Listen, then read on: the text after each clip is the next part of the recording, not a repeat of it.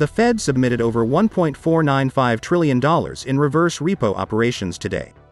Dark pool trades for AMC accounted for 57% of the total volume today, while dark pool trades for GameStop accounted for 45% of the total volume today.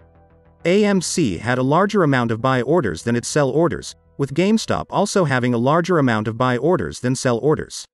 Now, let's talk about performance. AMC traded bearishly, losing over 3%. The stock began trading relatively neutral during the pre-market. It was trading on the VWAP pretty much the entire early morning.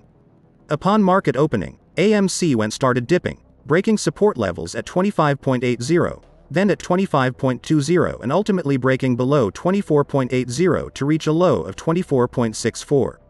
It was a pretty nasty fall, but after reaching 24.64, AMC began bouncing back, eventually reaching the VWAP again and breaking over it.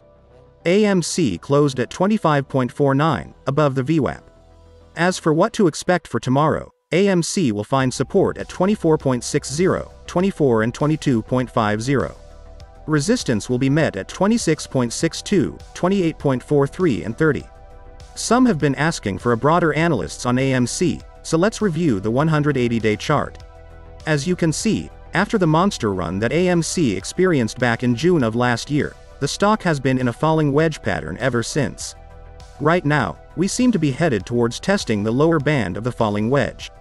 The fact that the wedge has lasted for such a long time indicates to me that the breakout will be monumental. I highly doubt AMC will break below 10.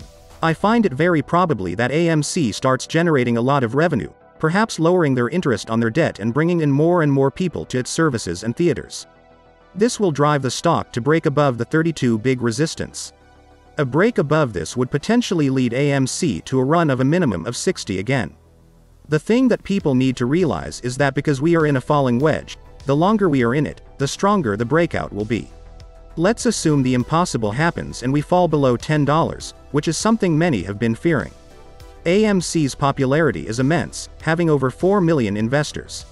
Assuming that only 1 million of these people are long-term investors interested in continuing to buy shares, and assuming investors buy $250 worth of shares per month, it would mean that AMC would see about 25 million of its shares bought and not be sold.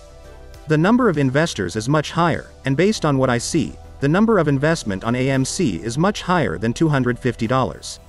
This would imply that 25 million shares bought at $10 or below is an unrealistic number because it is too small.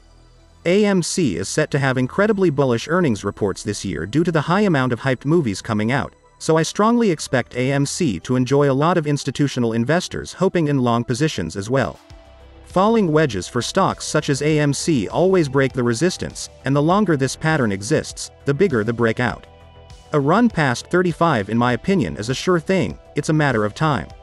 Current market conditions have been used to add further manipulative tactics that have brought AMC down, but this is only momentary. If you look at the chart, you will see that prior to November, when the market started experiencing weakness, AMC was in an ascending triangle ready for another breakout which should have taken it about $15 higher than that $35 it was at. Again, we only broke bullish pattern because shorters have accentuated weaknesses for this stock using general market sentiment.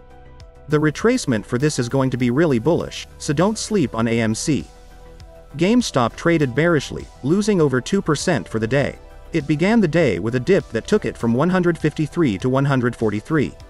At this level, GameStop consolidated for a while before running upwards, testing and breaking the VWAP resistance and reaching 150.32. GameStop closed at 148.91, above the VWAP. As for what to expect for tomorrow, GME will find support at 146, 143 and 140. Resistance will be met at 150, 154 and 157. Running the same exercise as we did for AMC, you will see that GameStop was in an upwards momentum, but given the relative market weakness we started experiencing on November brought the stock down, breaking the bullish pattern it was in. What is most impressive about GME is that though it fell down to 127.56, it has still managed to hold support relatively close to the pattern it was in. I think as the market becomes bullish once again, we will fall back in the pattern and breaking above that 200 mark once again. I am super bullish about GameStop, but don't be surprised if we fall below 140 again for the time being. GameStop has some serious major announcements to make, and with no debt and better performance to be anticipated, this company's market cap valuation is set to nearly double. If the OpenSea platform is worth around $10 billion, GameStop's is about to at least grow $5 billion in valuation by the end of the year, given that they announce the NFT marketplace relatively soon and it becomes operational and open for everyone. GameStop is in my opinion the strongest meme stock and the one that will reach the highest, and as of right now, I could not ask for anything more. I am sitting back awaiting this company to make big announcements and then show their balance sheets. With $1 billion also sitting cash, they have plenty of money to remain operational at a loss for years in the worst case event. GameStop is an open and shut case, because it doesn't even need MOASS to go to the moon. This is a massively undervalued company that in a decade could be well over $100 billion in valuation, and this is a very conservative estimate. Thank you all for watching my video today. Like I said, I will link this morning video down in a pinned comment for you all. If you want to support this channel, I have a Patreon link in the description as well as some one-time donation links for Cash App and PayPal. Thank you again for being a part of this channel. I will continue striving for better content.